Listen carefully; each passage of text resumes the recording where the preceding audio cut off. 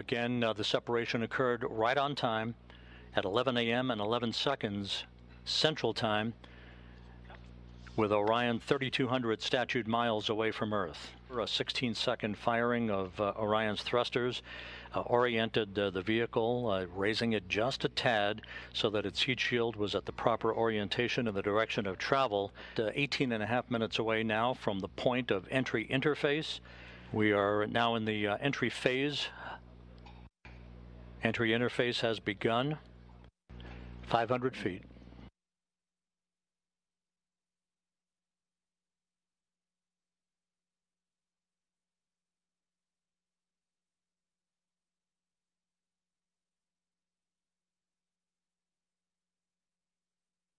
Splashdown.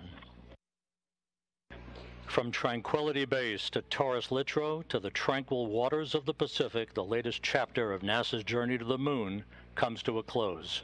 Orion, back on Earth. Once again, splashdown occurring at 11:40 a.m. Central Time, 9:40 a.m. Pacific Time, west of Baja, California, after a textbook entry for the Orion spacecraft, bringing its 25.5-day mission to an end.